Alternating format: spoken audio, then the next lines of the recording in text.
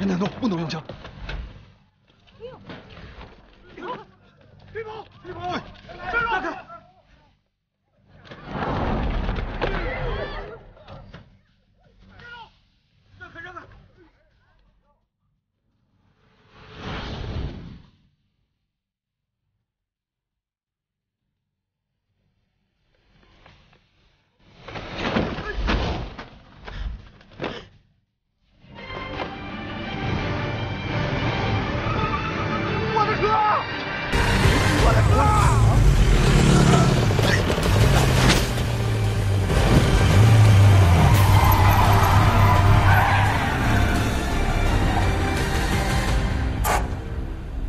到了，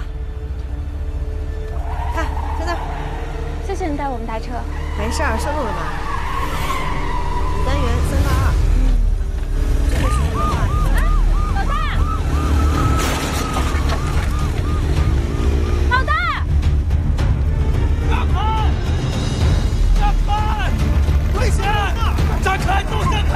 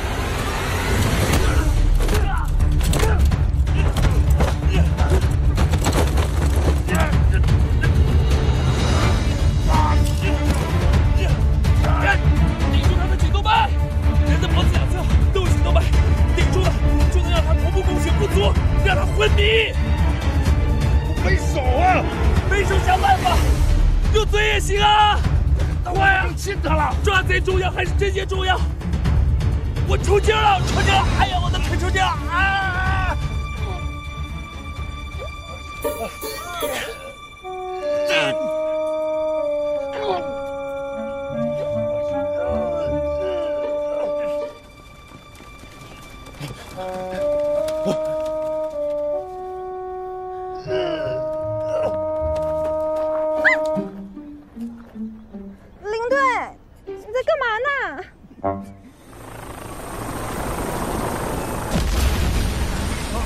快走！赶紧调班，他把安全给你们！赶紧！秦明，快出来！让我想给你收尸。很多人说他就是个疯子，为了取证连命都可以不要。但是对我来说，他就是一个传奇，因为他，我对法医这个职业充满了向往。同学们好。我想问问大家，你们第一次见到尸体是在什么地方？我相信大多数人和我一样，都会回答在这里。没错，我们医学院的课堂上，这一位位无语体师，他们用自己的身体告诉了我们生命的秘密。今天，这3位无语体师老师即将退役。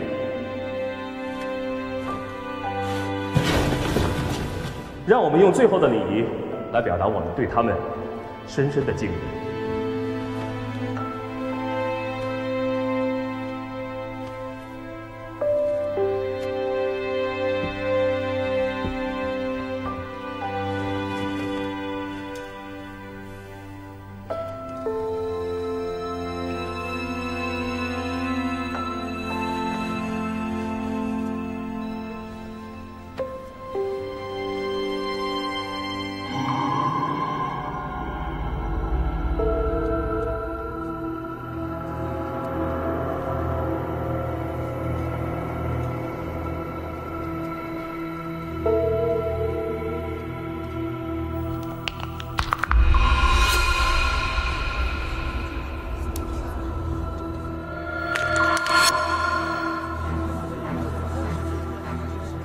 立刻报警！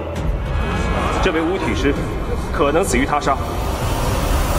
重枪发现陈年命案，警方向社会案发在6年前，侦破难度极大，刑侦支队长林涛立下致命状。物流大亨阮开元，医学院无语体师报名现场，市局法医秦明小说。家族企业股价跌，其家属更是参照阮先生生前。秦明从事法医工作多年，一眼发现命案的线索，或者是猎杀，还在进一步调查中。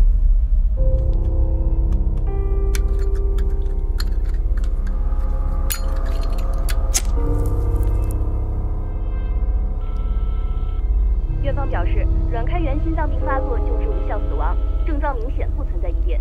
那有关于死者手骨断裂，我呢就是一个热心的市民。关于你们电视里边播的那个阮，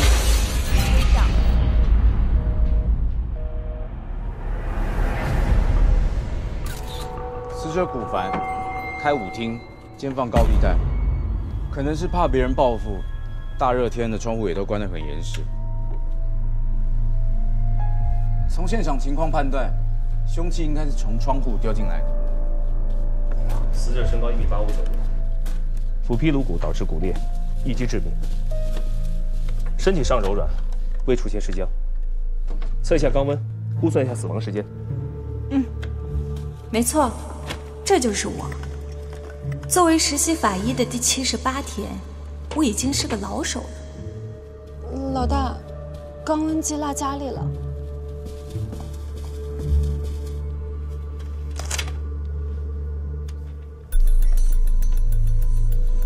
腹部温度34摄氏度，按照环境温度系数评估的话，死亡时间在3小时左右。他真的摸一下就能知道温度啊？老大的人是臭屁了一点，可是功夫过硬，摸一下误差不超过0.2度，号称人体测温计。范佳佳，我警告你，下次再忘记带东西的话，直接改名叫范统统。秦明，别欺负亲人。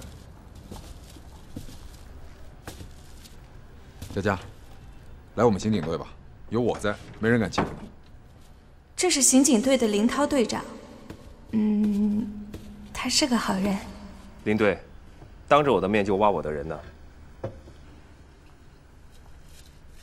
我就挖了，怎么了？有你这么对待新人的吗？你做事情有没有考虑过别人的感受？阮开元案到现在你都没有拿出证据来，结果是我们刑警队替你背黑锅，网上天天都把我骂得狗血喷头，你知道吗？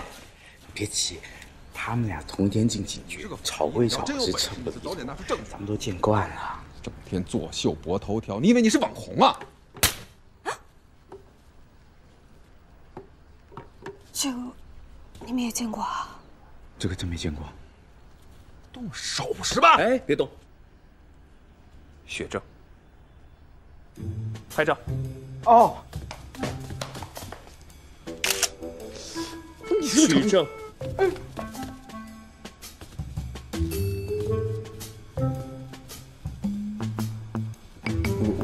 我自己。死者骨繁，2018年7月27日下午2点13分，第一次尸体解剖现在开始。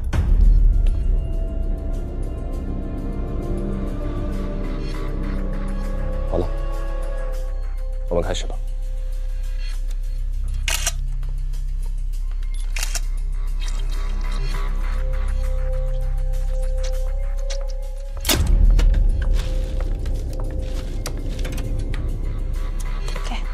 这台解剖你来主导。我当你的助手。我？哎，要不德叔你来？今天我可不得行哈，明天我老婆生日，我要留着手给她擀面条呢。老大，你来局里多久？78天。你的实习期该过了。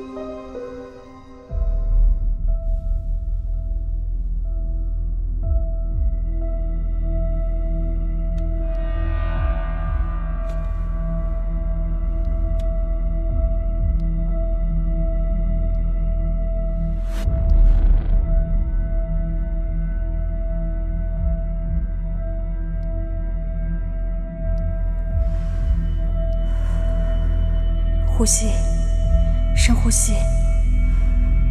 沿锁骨第4肋骨下方切开，刀口平滑干净，是对死者的尊重。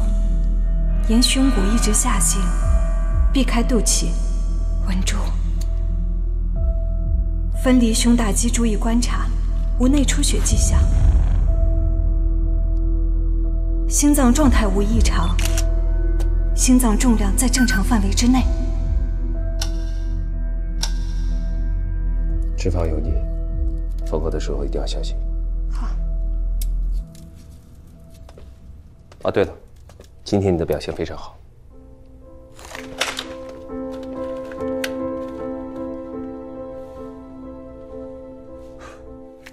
啊！怎么了？怎么了？哎。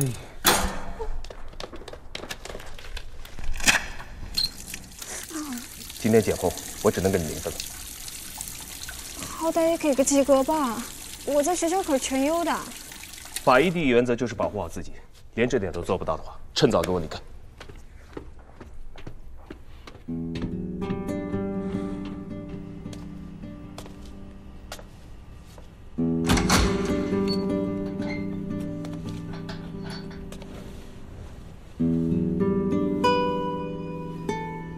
这次是我第1次主刀。如果有做的不好的地方，也请你多原谅。如果真的有来生，希望你能做个好人，活得长久一点。你可以写辞职报告。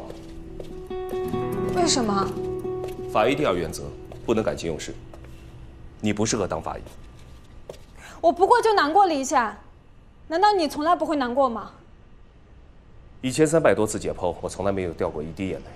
眼泪对他们来说毫无意义，更会蒙蔽我们的双眼。知道生命是什么吗？36到37摄氏度，糖脂、蛋白质、水和无机物的细胞聚合体，心脏停止跳动，体温消失，生命也将不复存在。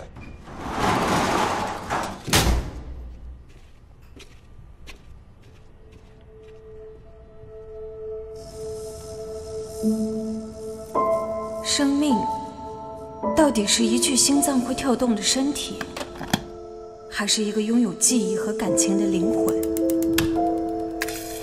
如果真如师兄所说的，那么一个人和另一个人并没有本质上的差别。师兄说，法医的第2原则是不能投入感情。难道从来没有让他触动的事情或者人吗？他真的这样冷漠吗？我希望不是。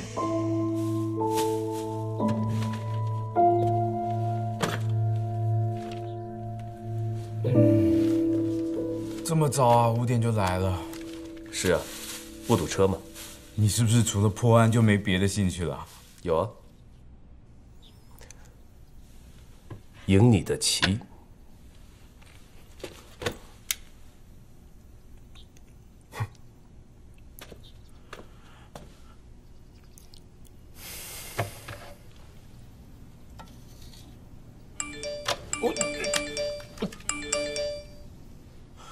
林涛破案了。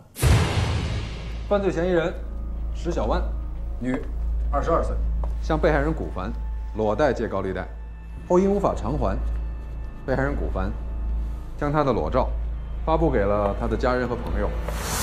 石小湾为了对古凡实施报复，于案发当日，在户外将一只斧子丢进了受害人古凡的家里。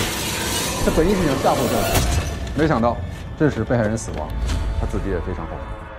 所以，这应该是一起过失杀人案。是的，局长。我反对。理由？石小湾是破坏了他人的财物，顶多是治安拘留。邢科长，嫌疑人已经认罪了，而且他所供述的作案时间、作案地点、作案工具、作案动机，全都对得上。你在质疑什么？今天我也带来了人证，范佳佳。这是什么人证？他的年龄、体重、身高都和石小丸非常接近。我请范佳佳用同样大小的斧子扔了100次，通过抛物线的分析，除非古凡是躺在地上，不然的话，这斧子是不可能落到他的头上的。所以凶犯另有其人。案发现场，斧子是冲过了纱窗进入屋内，纱窗是有磁性的，自动吸合。屋内的蚊子是飞不出去的，屋外的蚊子也飞不进来。死者身上，我们并没有找到任何蚊虫叮咬的痕迹，所以我敢肯定的是，当时一定另有人在。我们从蚊子血中提取出了一个成年男性的 DNA， 用最新的 Y 染色体家族特异性基因指纹库找到了他的父系家族，再透过人口管理系统的亲缘关系数据库缩小范围。对比案发现场附近的监控录像以后，我们锁定了嫌疑人。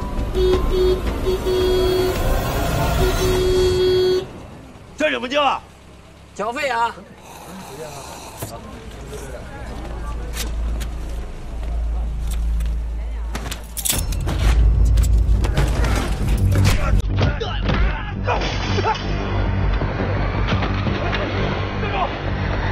住手！人太多，不能用枪。别跑！别跑！别跑！让开！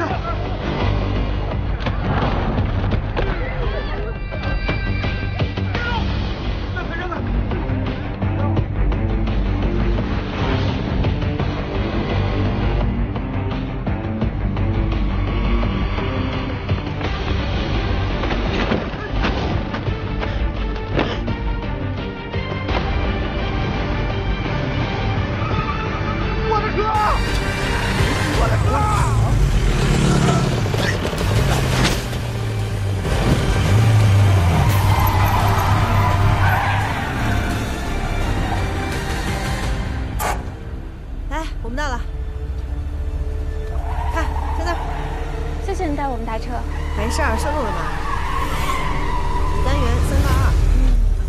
这个学员的话，老大，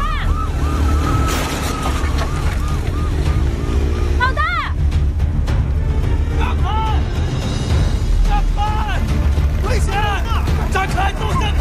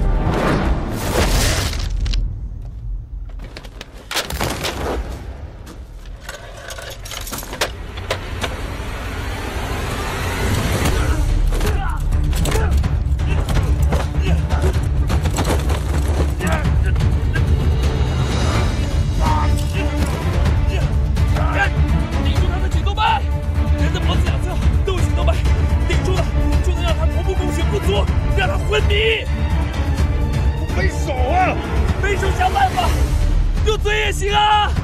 快啊！亲他了！抓贼重要还是侦结重要？我抽筋了，抽筋了！哎呀，我的腿抽筋了！啊！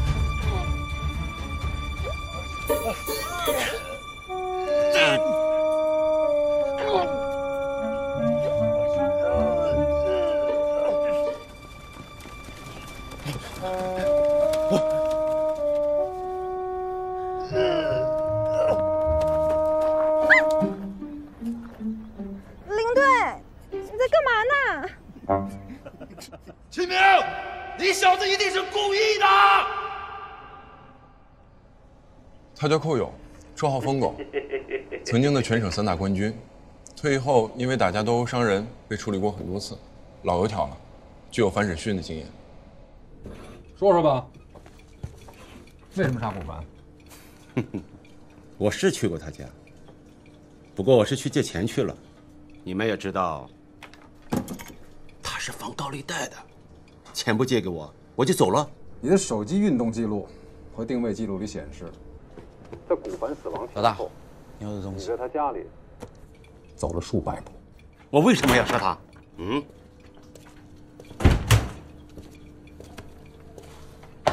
我知道你不想为古凡的案子继续背锅了，我可以帮你审。可审讯是刑警的事儿。这样吧，找到线索，算你们刑警队的。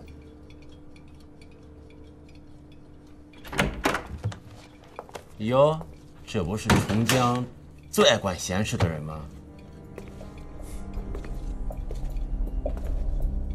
你需要一个杀古凡的理由吗？我可以帮你捋一下。阮开元一案一周。你的确问古凡借过钱。但年仅28岁。那天呢，你是想赎回你的抵押物，但是事情出乎你的意料。这个纯金的打火机是在你家里找到的。你问古凡借钱，这是抵押物。你担心这个打火机会牵扯到阮开元的案子，所以你急于赎回它。多给你2000块钱，把火机还给我。一开始你没打算杀死古凡，但是古凡后来的行为把你一步一步的逼入了绝境。这市局的奖金都已经超过原价的10几倍了，你怎么着也得比他们多给点嘛。为了逼你还钱，他打了举报电话。您好，这里是举报热线，请问您有什么事吗？我呢，就是一个热心的市民。关于你们电视里边播的那个作为3打冠军的你，制服古凡轻而易举，可惜你没有办法封住他的嘴。我告诉你，只要我不死，你就别想他妈出这屋。不过天无绝人之路，老天给了你一个绝佳的栽赃别人的机会。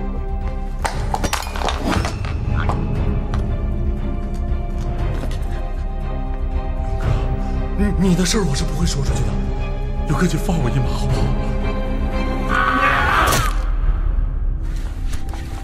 你迅速地清理了现场，删除了古凡电脑里的打火机抵押合同，所以，在你的手机运动记录里留下了在现场几百步来回走路的记忆。都是你们猜的！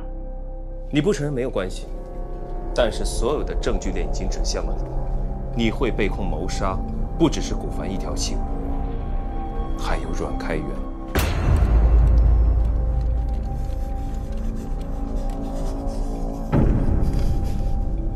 所以从一开始你就恨我，因为我发现了阮开元有可能是被谋杀的。有些事情比你想象的恐怖100倍。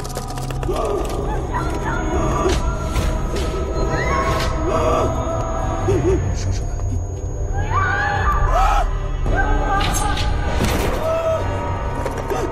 我会一点一点的把你所有的秘密全都挖出来。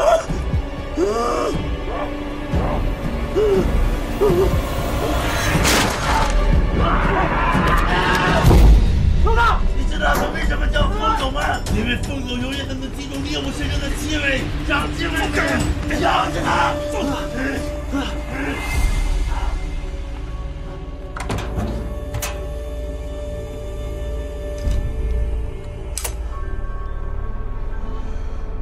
以后刑侦科的事，检验科还是别插手。哎，尸体呢？星辰，阮开元的尸体呢？提审寇勇出事故后，局里通知，阮开元案已经交给其他法医处理。秦科长，你不得再接触，否则按违纪处理。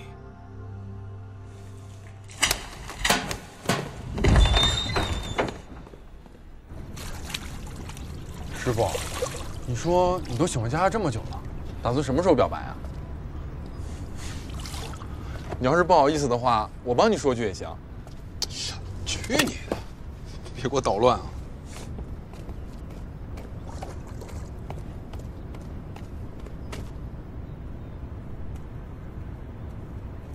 师傅，我先去方便一下。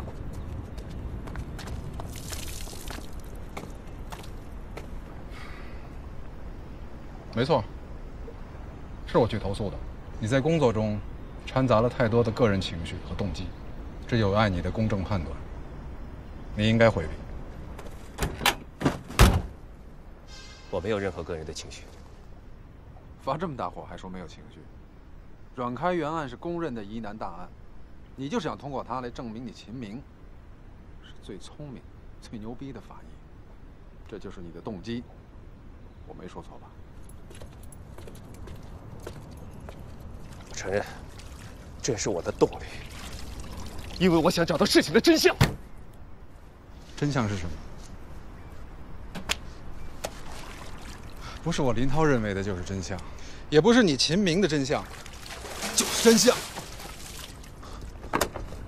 师傅，可我在押运的路上出事儿了。这。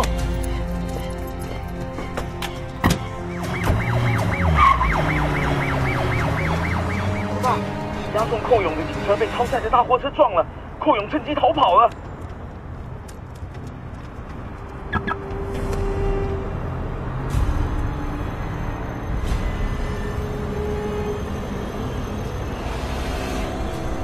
我记住了你的气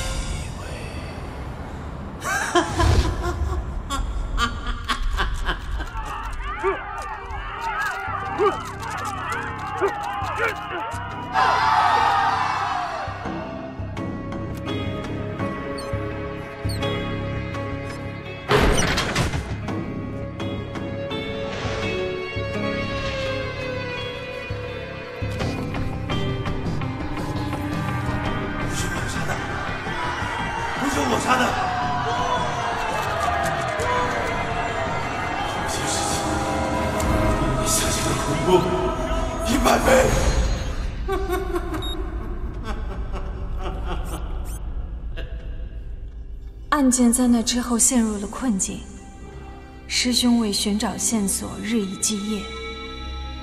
我后来才知道，那个时候他的眼睛已经出了问题。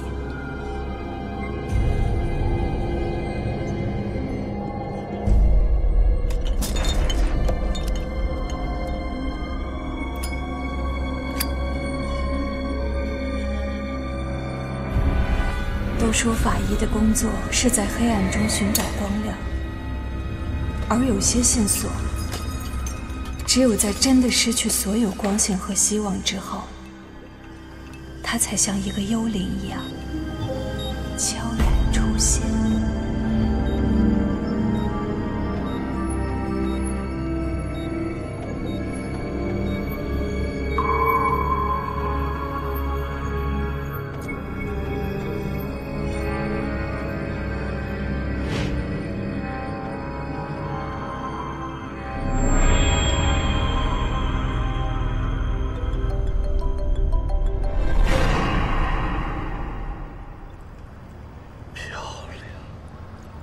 婉媛，你如此漂亮，还这么美丽，却单身，你知道为什么吗？其实啊，上天早就给你安排好了，只是在等着这个人的出现。就比如说我。哎，秦明。哎，婉媛，这么巧啊？对啊，你怎么在这儿？怎么样，好吗？还行。介绍一下，启兰药业的王总。生意上非常照顾我。这是我最好的朋友兼男闺蜜，秦明。幸会。秦先生在哪里工作？我是名法医。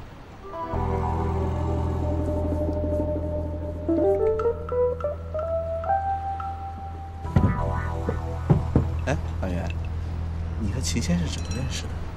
我们是前同事。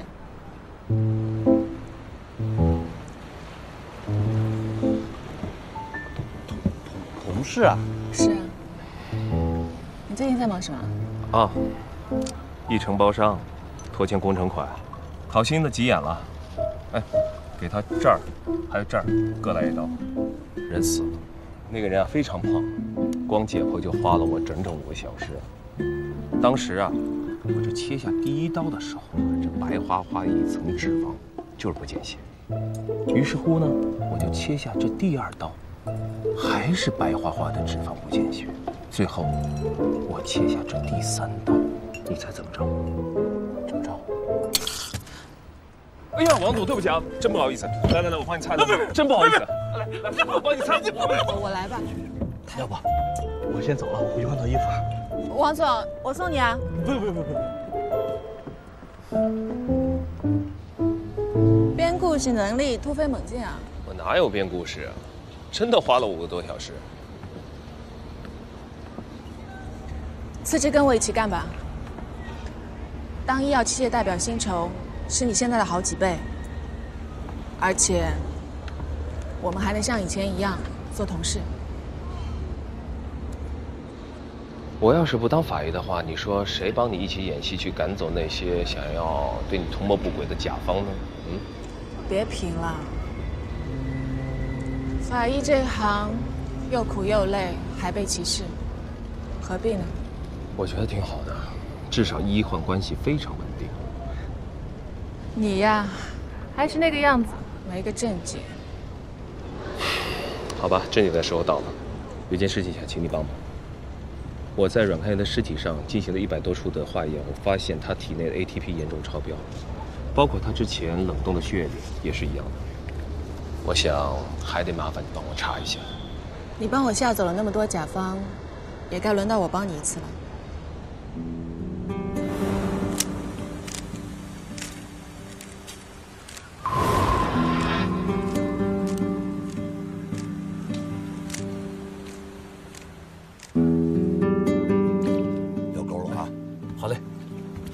慢一点。哎，要顺着他的劲儿放。哎，往后好。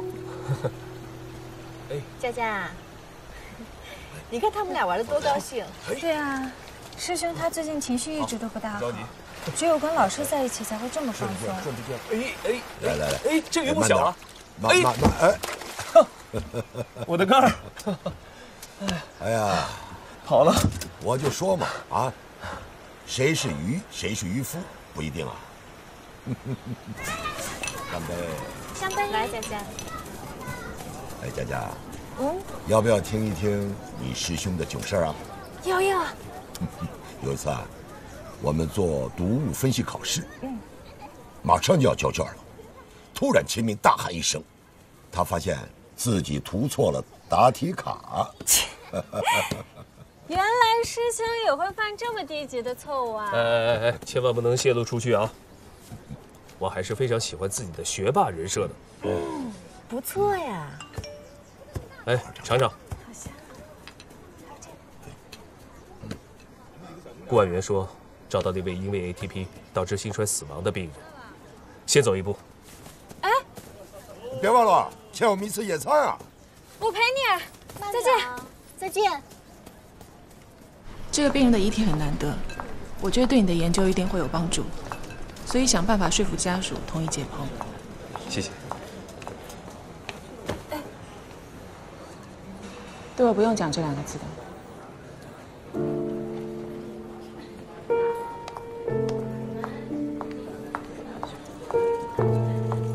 那是我第一次见到顾安元师姐，师兄的前同事。哎，来了。好，你们可以开始了。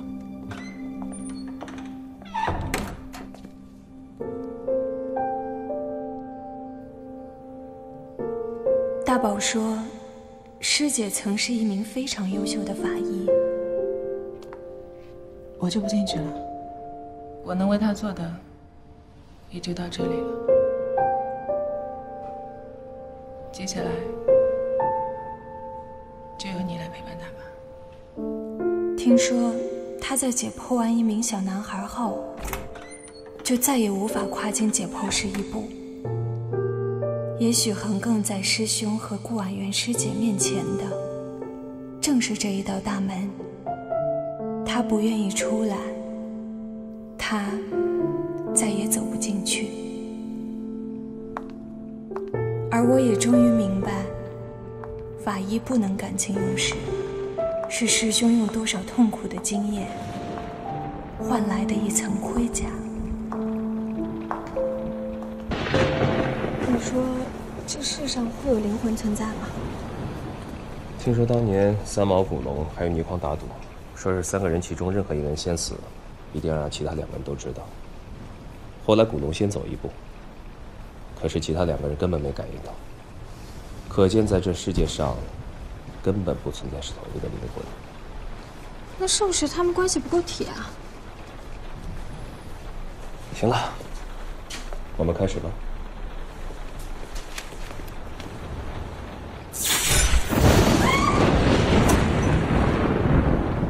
你别跑，可能是雷击烧坏电路。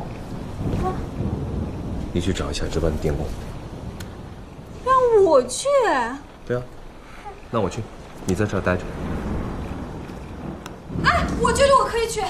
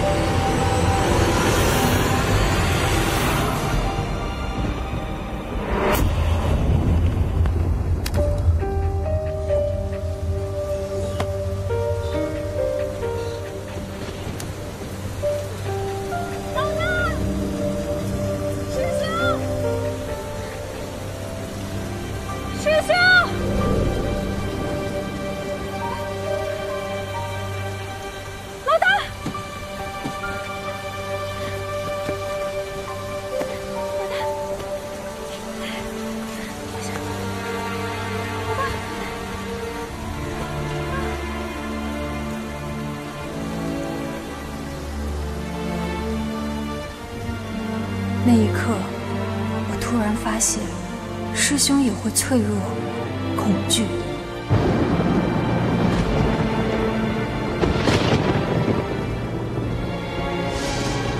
案件到了生死攸关的时刻，我不能再做一个躲在师兄身后的小女孩了。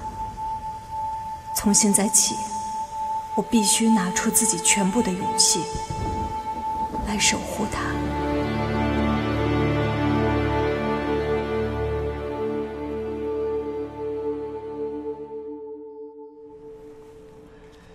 这是一过性黑蒙，它是长期高压力、大强度的工作，用眼过度疲劳引起的。失明是暂时的现象，但是不好好休息，就可能成为永久性的失明。哎，局长来了！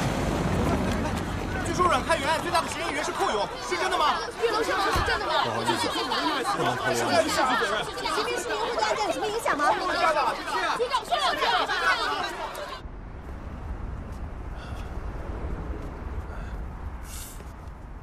啊，到了。哎，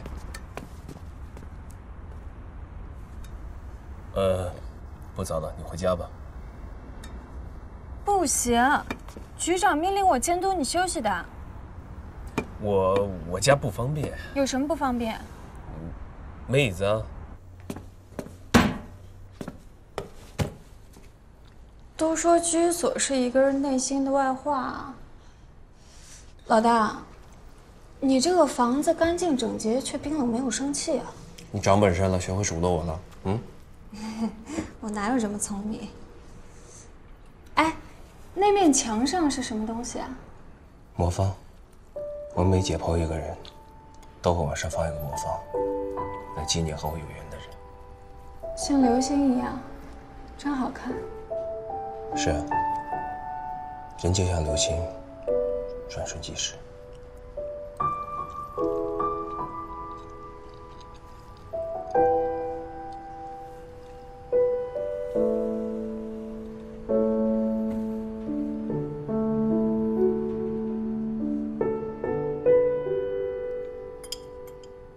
你在看什么呀？没看什么。我就是在想，你整天独来独往的，就不会感到孤独吗？孤独能让人冷静客观，对我们法医是好事。那你生活中都做些什么来打发时间？上知乎帮人答题啊，我可是知乎大神，你去看我的粉丝量就知道了。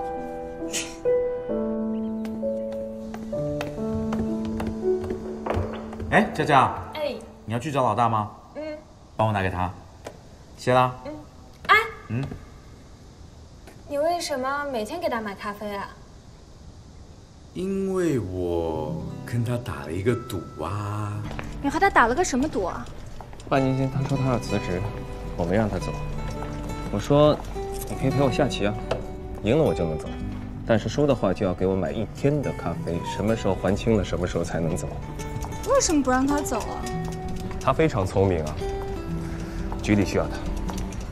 其实我更需要他。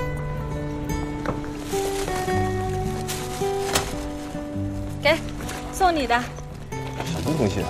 几条金鱼，给你家里添点生气。拿回去。为什么？拿着。我怕被养死了，我会忍不住解剖它们。走吧。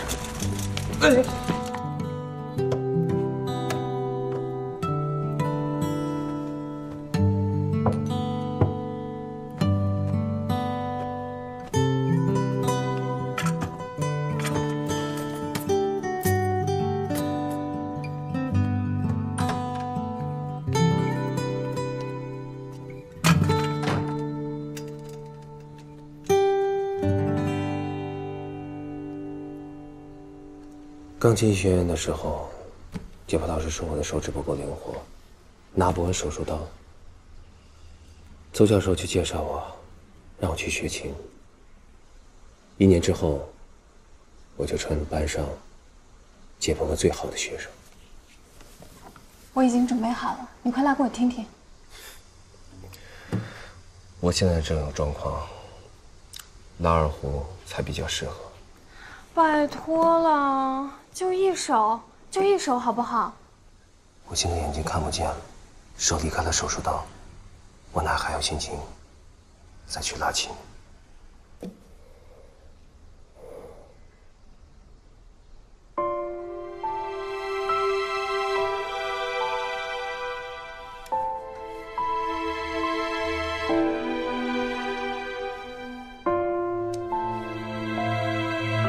那就让我做你的眼睛，好不好？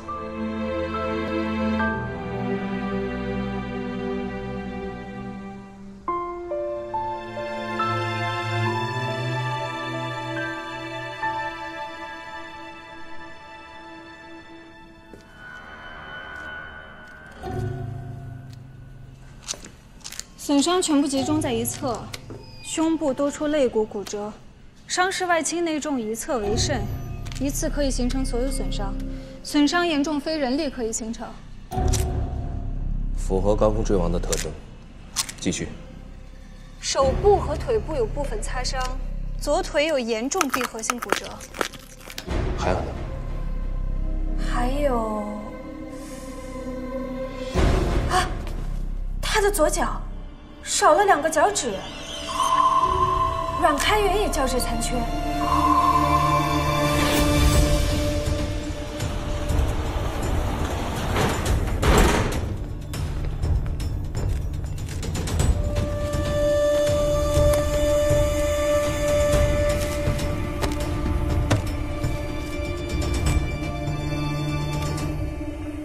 寇勇和阮开元脚趾的伤疤居然一模一样。同样的伤疤，用同样的手法缝合，很有可能是同一个大夫给他们缝合的。根据伤口愈合情况判断，都至少超过10年。寇勇和阮开元早就认识了。多人脚趾残缺伤有3种可能性：一，集体踩踏事件；二，特殊行业的重大事故；三，登山队员集体被冻伤。那范围小多了，应该能查出来。你把所有的线索交给林涛，他说的对，破案不是往检验科该做的事情。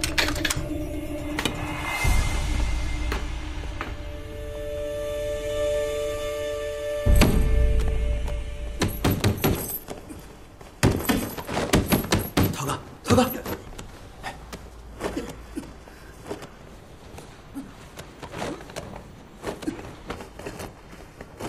佳佳，你怎么到这儿来了？我有件事情要请你帮忙。说啊，你的事儿就是我的事儿。我跟我老大复检了寇勇的尸体，发现其实他们是……等，你们去复检寇勇的尸体？这案子不是移交其他法医了吗？但是，不是不想放弃吗？所以秦明就拉着你去了。啊，不是，是我拉着老大去的。佳佳，上次违纪的行为，秦明已经差点送了命。如果你们继续这样违纪的话，都是要被处理的。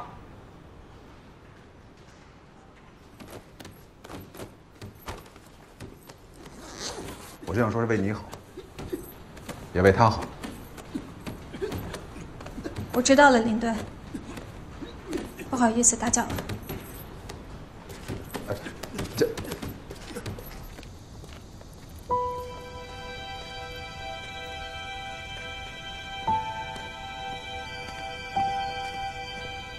哎，佳佳，哎，来了。这是你要的寇勇的医保资料。哎，老大今天的咖啡。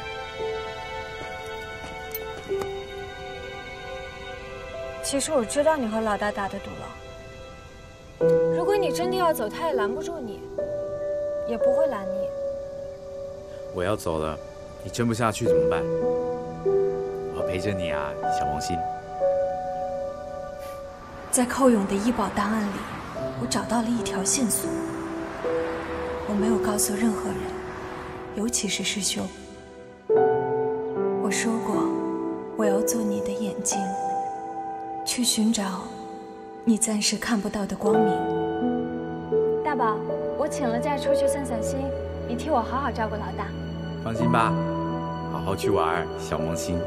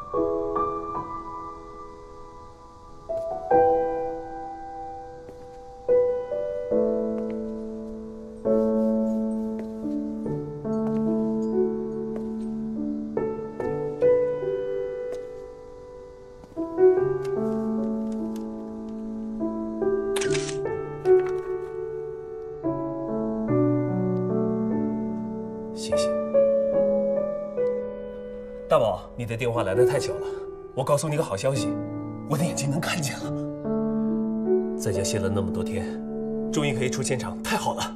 好，我这就到。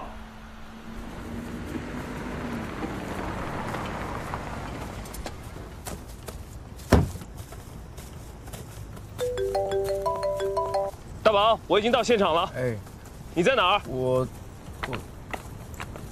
哼，大宝。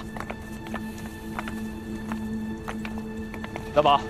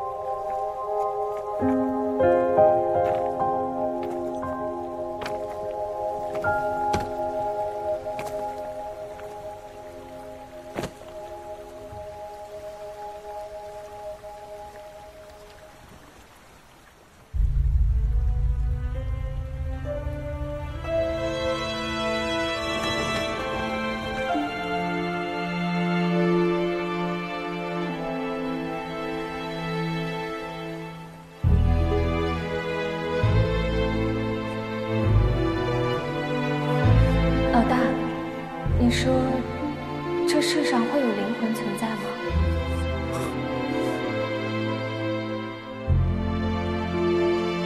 那就让我做你的眼睛，好不好？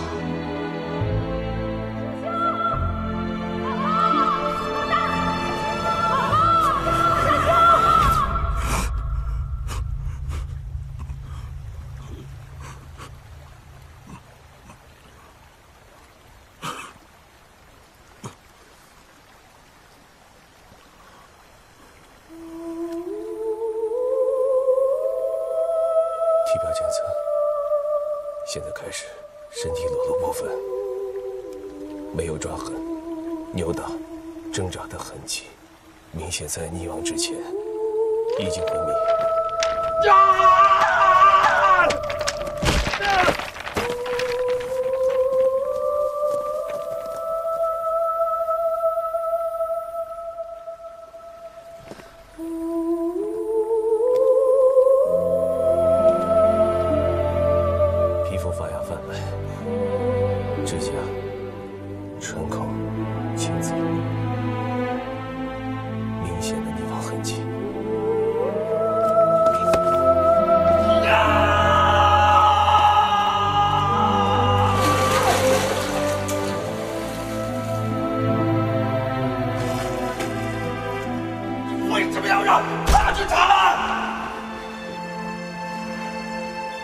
如果不是你，佳佳就不会死，就不会死。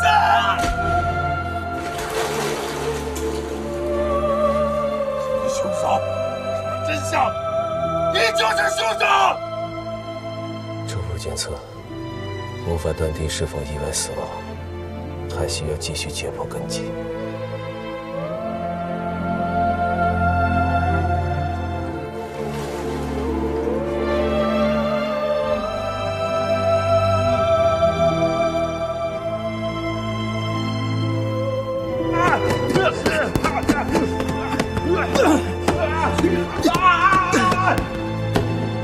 这案子不是移交其他法医吗？我知道了，领队。不好意思打搅。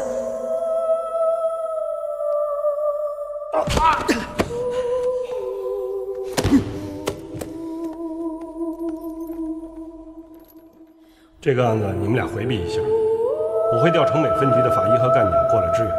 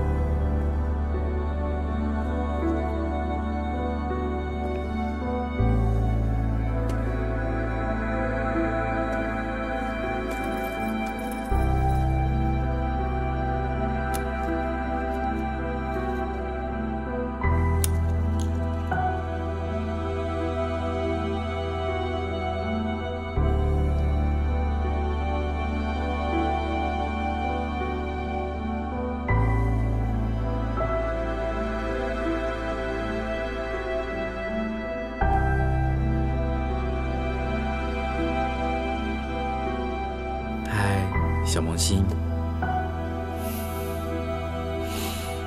哎，撑不住的话，你就先回避一下。我陪着他，有个熟人在，他没那么害怕，对吧？开始吧。等等，这台解剖交给我。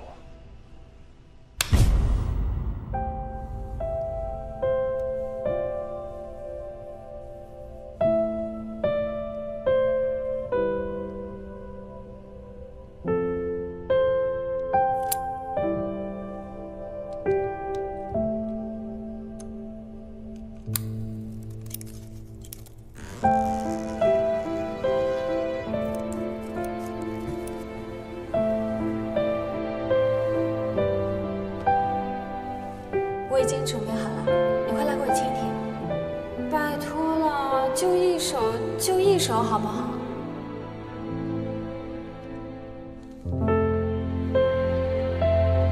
今天我终于成了一名实习法医，我觉得自己很幸福，因为可以更靠近他，和他呼吸着同一平方公里之内的空气，我都快醉氧了。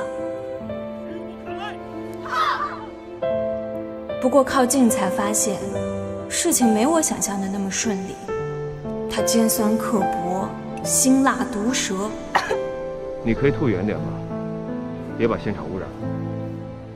他训起人来可真凶。这么简单的参数，我问你怎么会记错？或许你觉得这是一个非常小的错误，但是我告诉你，往往这种小的错误会改变别人的一生。拿了改了，这和我想象中的大神风范一点边都沾不上。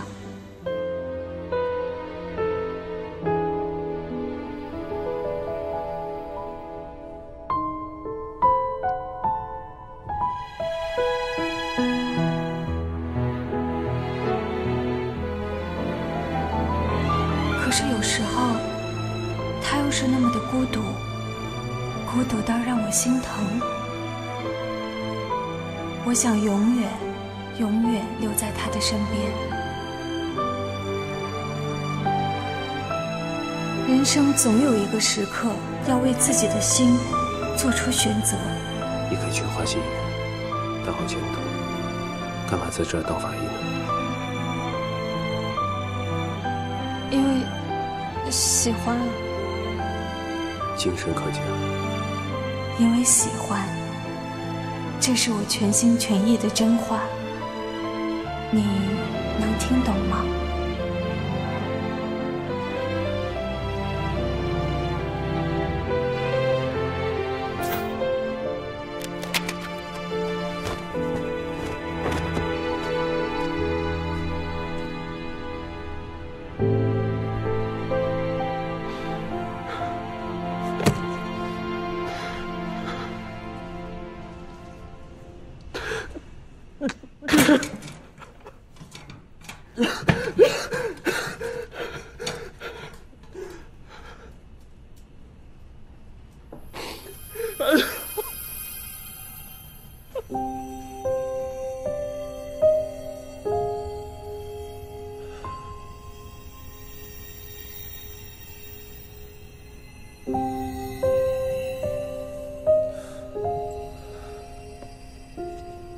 老大，你说过的，人只是由糖脂、蛋白质、水和无机物组成的细胞聚合体。动手吧，去寻找你最执着的真相。找到真相，你能回来吗？还记得三毛、古龙和倪匡打过的赌吗？我做到了，我实现了诺言。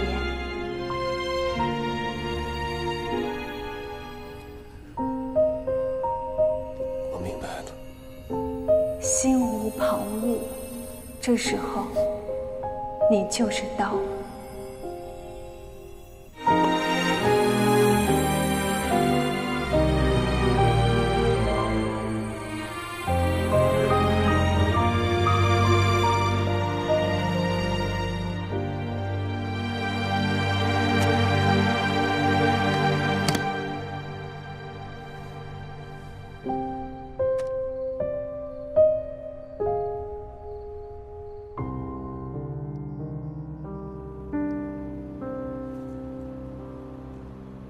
这是佳佳喉咙里面发现的鳞片，来自一种叫做龙筋鲸鱼的鲸鱼。但是疑点是，这种鱼不可能存活在江中。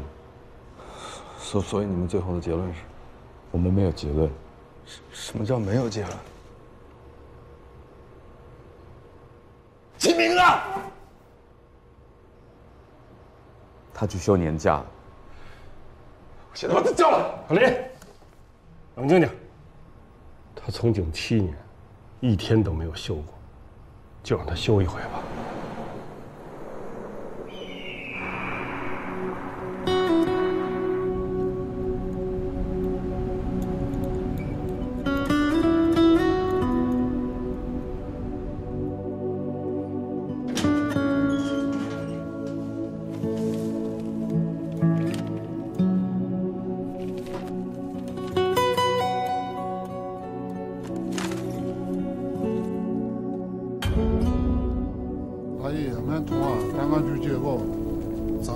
别说吧，10几年前啊，我们这遭遇一场百年不遇的大雪灾，很多人都被困了，救援队没日没夜地挖了半个月，才把这条路打通了。哎呀，可惜啊，很多人都被冻死了，但是5个人活了下来，真是个奇迹。当年被我切除脚趾的就是这2个人。名字叫做柯勇和阮开元，他叫唐谦。6年前啊，还回来过一次，花了很长的时间口长特转山。哎呀，听说回去没多久就辞了。他是怎么死的？是他杀吗？是干衰竭。干衰竭。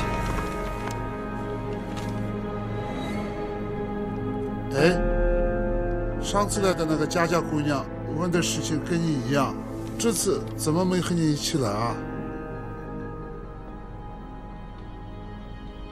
他休息了。你把雨下过，老了莫问，记得这多年老保佑的哟，年年不抱怨。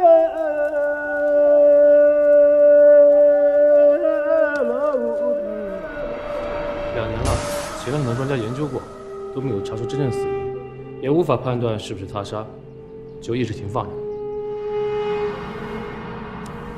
他是个 IT 男吧？挺神的，你怎么看出来的？颈椎骨前弯，双手外关节外翻，大拇指内侧有桡结，还有他的腿部肌肉退化。行家。对了，你能看出这是什么吗？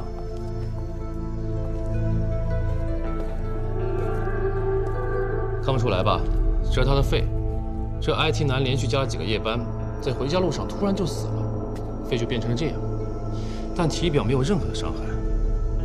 这件事情在上班族里引起了恐慌，都说他是过劳死，加班太多，肺都炸了。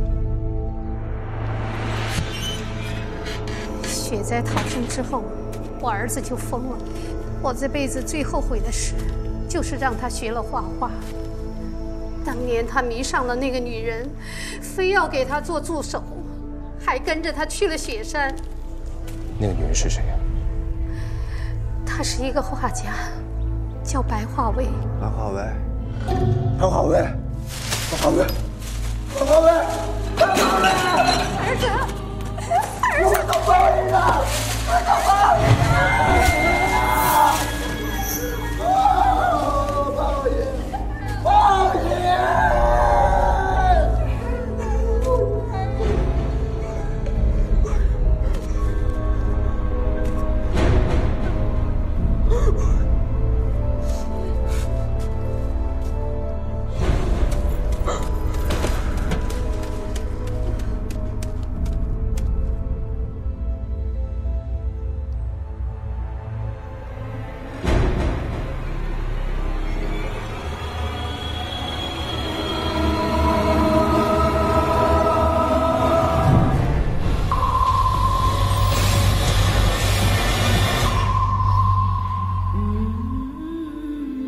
一切谜题的背后都有着联系，就如同魔方，无法一面一面的复原，只有打乱它，破解它，才能看到事实的全貌。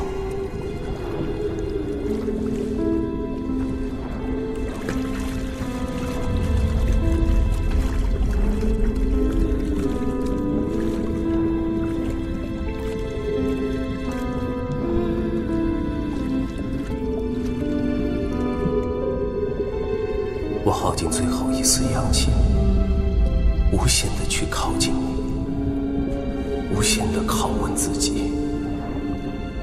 也许只有接近死亡，才能接近那抹真相的微光。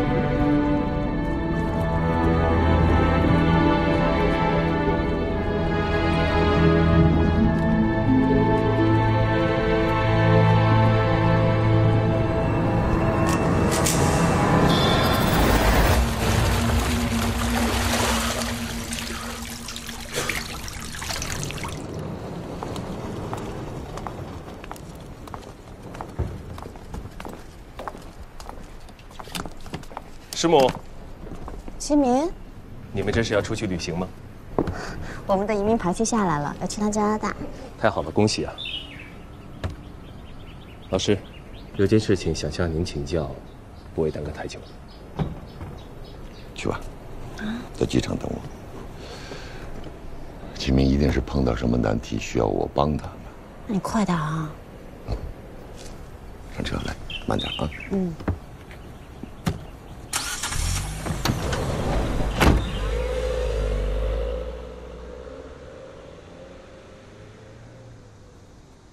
这幅画叫《午餐》，虽然不敌莫奈的1/1000，但它是我心中最美的午餐。大一时间到了，说说吧。您曾经给我们上药理课的时候说过几个案例，都是50到60岁之间，晕厥求医 ，ATP 注射40毫克之后出现了大汗抽搐、心跳骤停而死亡，其死因是注射了大量的 ATP 之后导致的窦性停泊，都是属于用药不当的医疗事故。ATP 是机体必不可少的，但是用量过了，良药也就变成了毒药。尤其是对患有心脏病的阮开元来说，我第一个疑惑是，他为什么会在自己心脏病发作的时候，给自己来一针 ATP 呢？不是他自己注射的，应该是凶手干的。我在阮开元体内找到了一种未知的化合物，后经检测，才知道这是8年前研制出来的一种抗抑郁的新药。它有一个非常别致的名字，叫做 Daydream， 白日梦。是的，听上去很美。往往越美丽的东西，就越发有毒。Daydream 在1期临床的时候被发现有强烈导致心衰的副作用，后来就被叫停了，也从未在市面上流通过。凶手一定知道它的副作用，所以把它和 ATP 混合在一起，注入了阮开元的体内，确保迅速的让其死亡。我第二个疑惑是，凶手是从哪里搞来的 Daydream？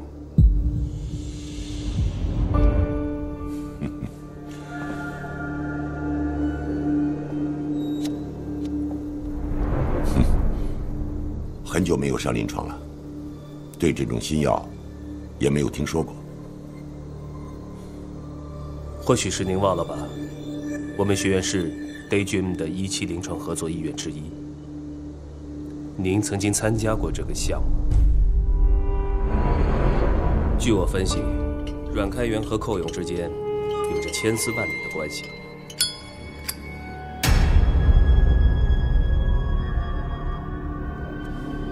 我们当初不是说好了，彼此互不问姓名，从此再无往来。你现在来找我，是什么意思啊？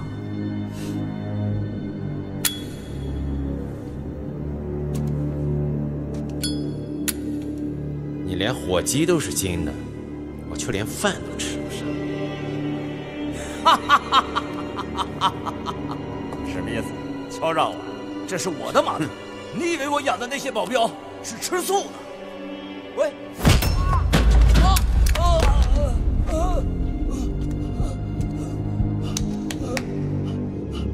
这事没完，把钱准备好。阮开元有把柄在寇勇的手里，寇勇只是敲诈阮开元的钱财，并不会杀了他。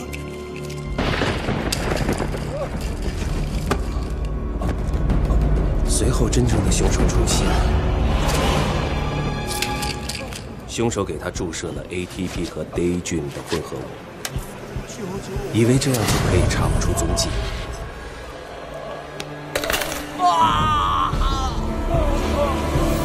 有趣的是，老天开了个玩笑，阮开元签署过遗体捐献书，他的遗体被送到了我们的医学院。从那天起，他就像个幽灵一样，在福尔马林里注视着你，让你的内心不得安宁。接下来遭你毒手的是张静。您放心，我马上就搞定。天天加班，还不给涨工资，还让不让人活了？那就去死啊！你给他吸入了液氮，肺部迅速冻结，窒息而死。门牙也在挣扎中被崩断。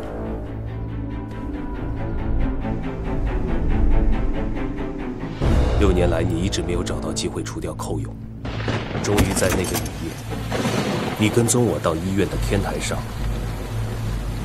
当时寇勇全部的注意力都被我占据，而我又刚好失眠。对你来说，这简直是一个千载难逢的机会。我最后的疑问是：你为什么这么做？是为了买华为吗？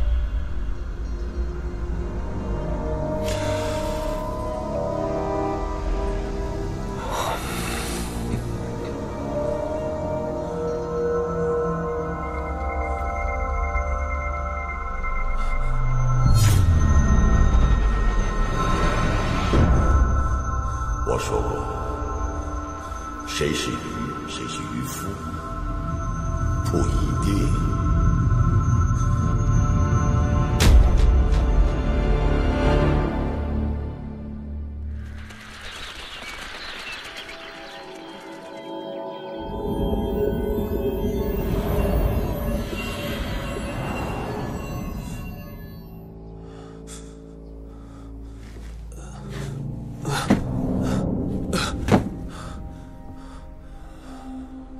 既然你提到了他的名字，那我就带你来看一看。这儿是他的画室，16年了，全世界都遗忘了他。到底发生了什么？这个故事憋在我心里6年了，没人能讲，没人能理解。16年前，我被评为了教授，也就是在那一年，我和我的女友白华为订了婚，真是人生事业两得意。那是我人生中最快乐、最幸福的一年。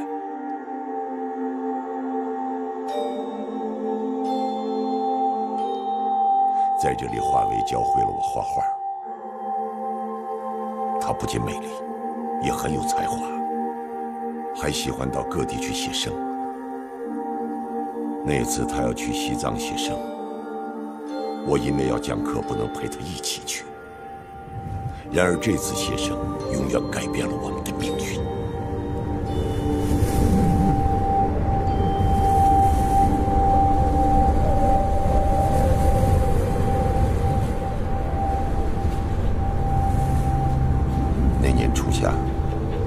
在西藏的写生途中，华为和他的助理遇上了意想不到的大雪灾。起来！雪灾过后，华为的尸骨始终没能找到。咱们打一个形象的。我在失去他的痛苦中熬了10年。可有一天，我收到一封信，到现在信上的一字一句我都记得清清楚楚。痛入骨髓。写信的人叫唐乾，他得了肝衰竭，在人生最后时刻忏悔了这一切，希望能够得到内心的平静。他叫唐乾，花了很长的时间口长特转善。他渴望得到平静，却让我彻底失去了平静。10年的痛苦变成2个字：复仇。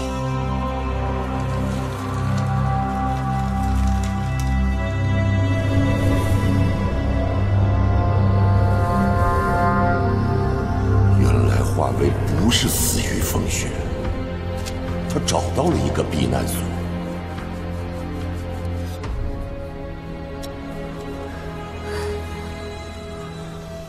车里还有4个同样落难的人。一开始，6个人相互帮助、扶持、抱团取暖，分享仅存的粮食。满怀希望等待着救援。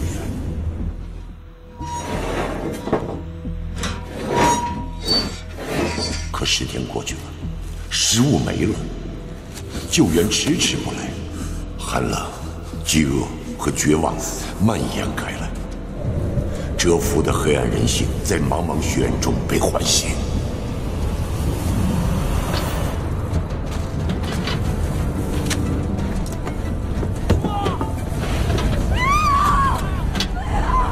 最后的一点食物不见了，结果阮开元在华妃的包里找到了。没拿啊！我现在太想给你们了，我啥也不会让你滚！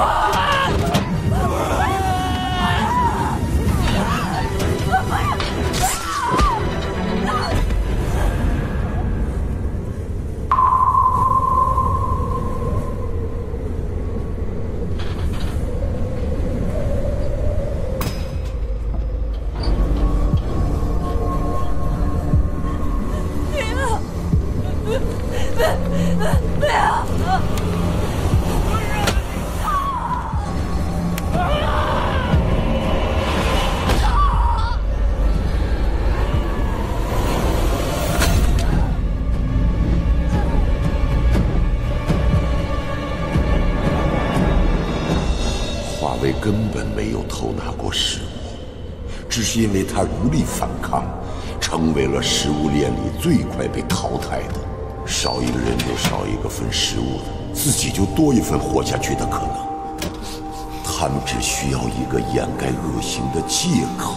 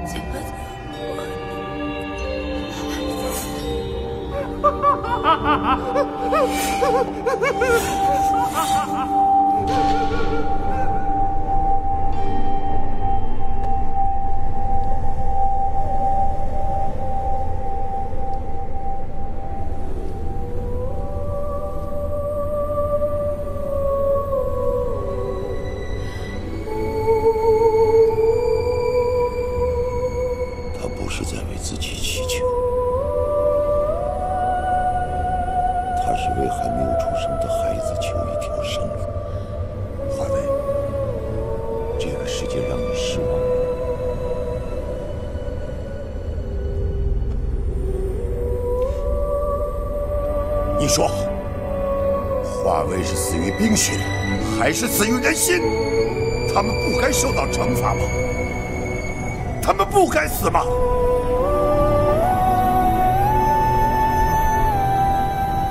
我不该愤怒吗？我不该愤怒吗？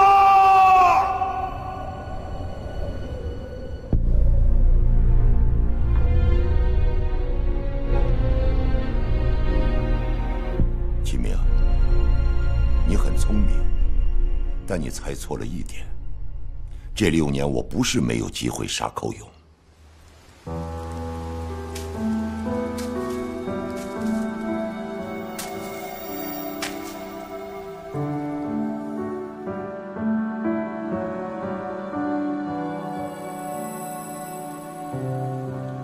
他是那么的像他，一样的温柔、善良。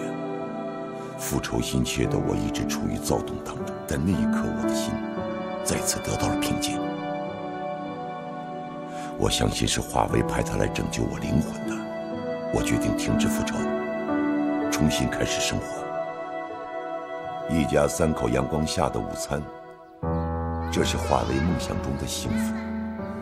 他把它画了出来，却没能实现，把这个机会留给了我和舒丽。舒丽怀孕了，梦想中的幸福就要到了，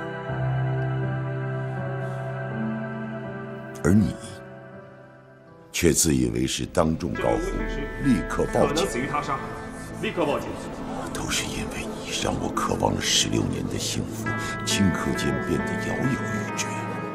也都是因为你的步步紧逼，我才不得不把这场杀人进行到底。这就是我最得意的学生，只想知道真相，不关心正义。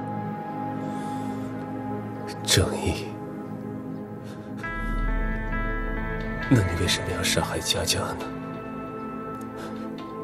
她善良到不会伤害任何一个人。我没想到佳佳为了查案去了藏区，她不但得知了华为的存在，还查出了她曾经是我的未婚妻。佳佳用女性的直觉拼出了故事的轮廓，她无法相信，来找我询问。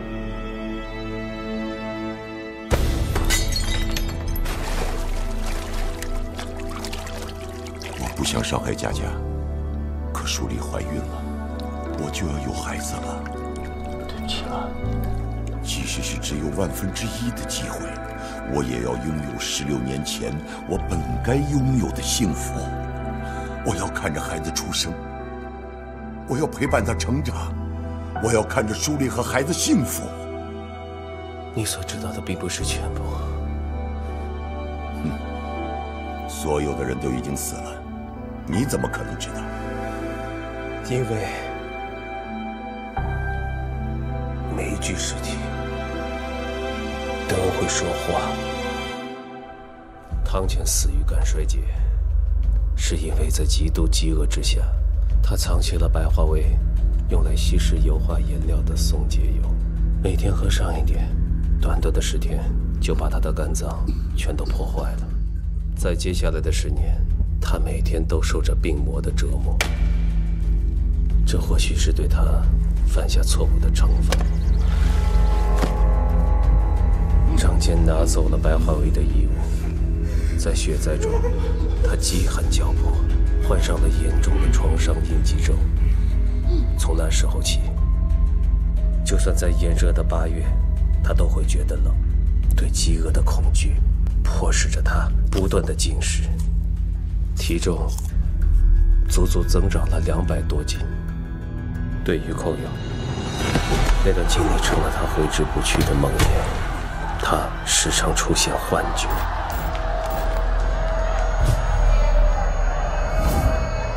从此以后，他喜怒无常，出现了严重的暴力倾向。从一个冠军沦落成了一个保安。在那个雨夜，他被你推向了天台，终于结束了他的梦魇。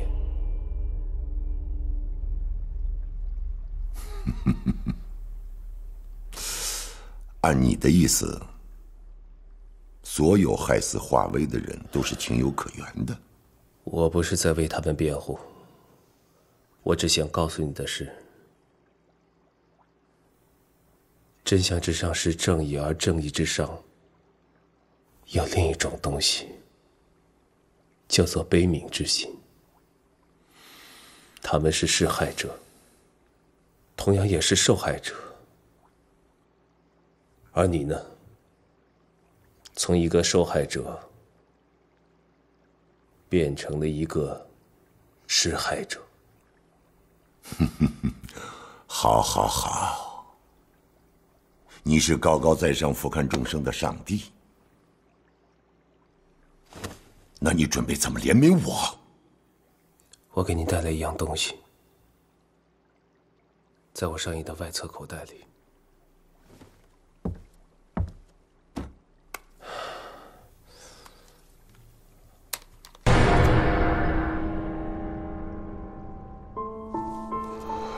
出发前，我在他指甲上画的记号，约定一回来我们就结婚。16年，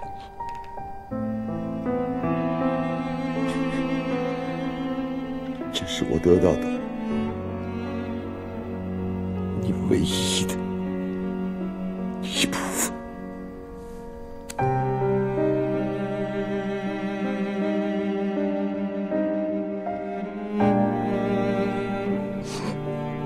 老师错了，秦明，当年在考错了答题卡，老师给了你重新再来的机会，可不可以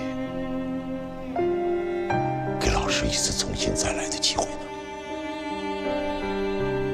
可是人生不能重来。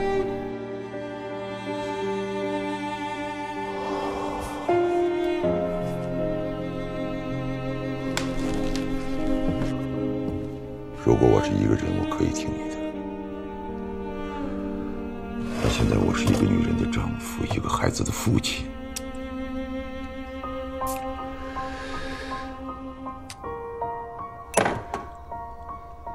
对不起了。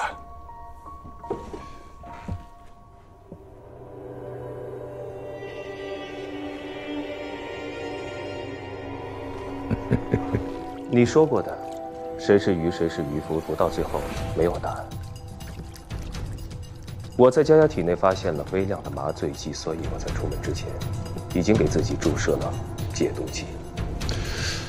你现在是青出于蓝而胜于蓝了。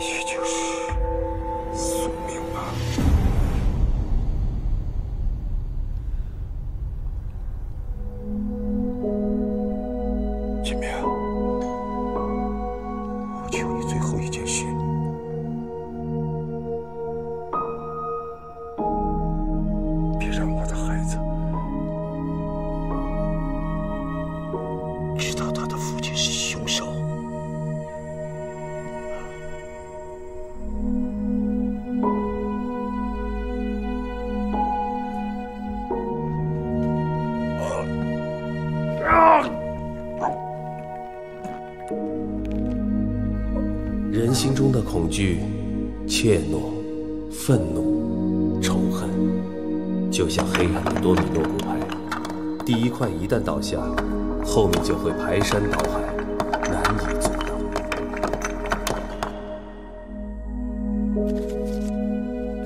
当善良的力量把罪恶的多米诺骨牌停下的时候，被拯救的不只是生命，还有希望。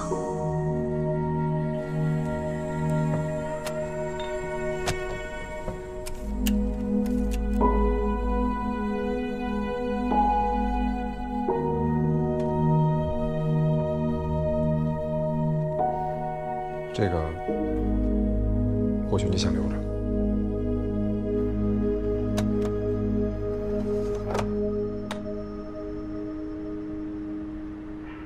各位老师好，我叫范佳佳。你为什么报考这里？因为我想离一个我崇拜的人更近一点。这位同学，你这个马屁拍的也太直接了。不是，我说的不是您，我说的。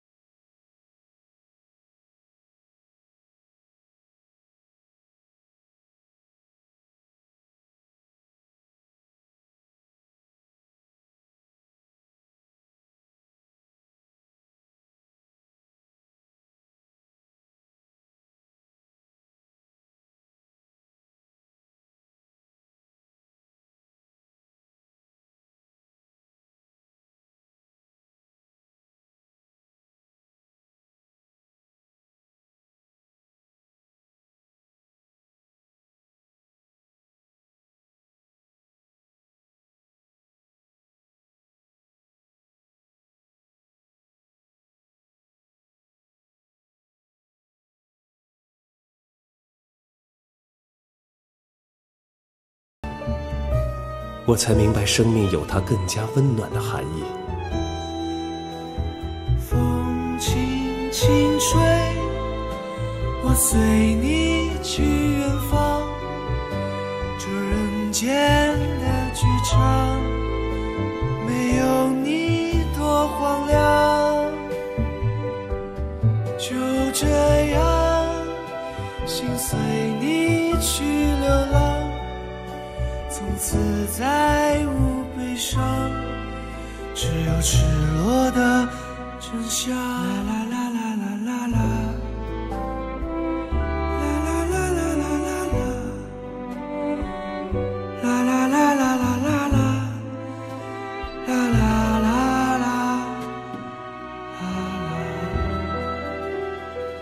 很多时候我们也是自己安慰自己，别人说你脏，但是呢，我们自己心里明白，法医干的就是一个良心活，一份责任感。